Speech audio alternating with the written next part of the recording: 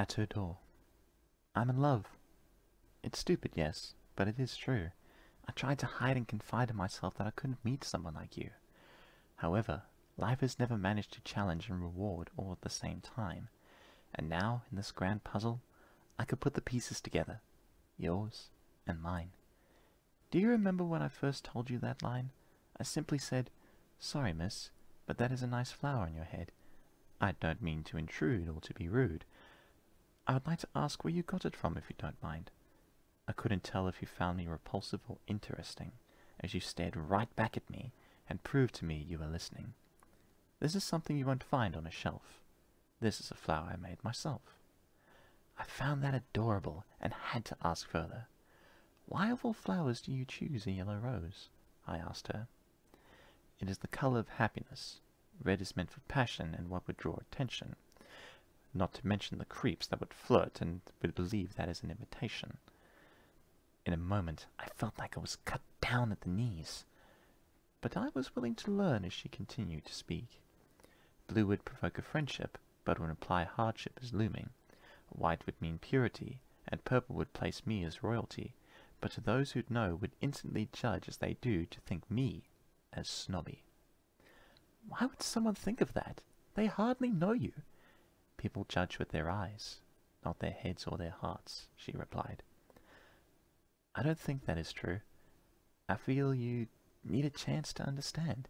She quickly stepped back at me. How could you begin to think like that? You're a man. Your perceptions of what is gorgeous and what is not is based on whether or not you think you have a shot.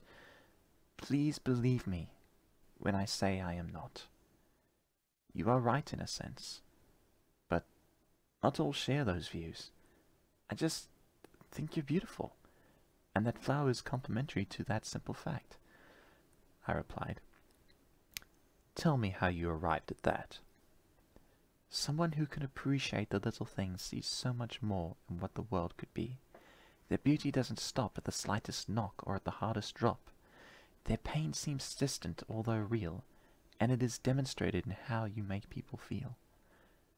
I know you may not see it in yourself, but try and look at it through the eyes of someone else. I want to hold a mirror to you so I can show you what has always been.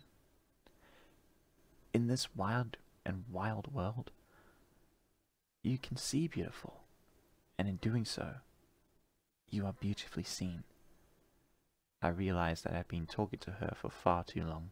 I didn't realize where the time had gone. Sorry. Didn't mean to take too much of your time.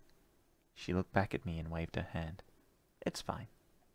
In that one exchange, your view of me changed. You gave me your name, and together we walked until you arrived home again. Months went by, and I cherished the moments we could meet. That night, I melted when I arrived at your doorstep and laid a single yellow rose at your feet.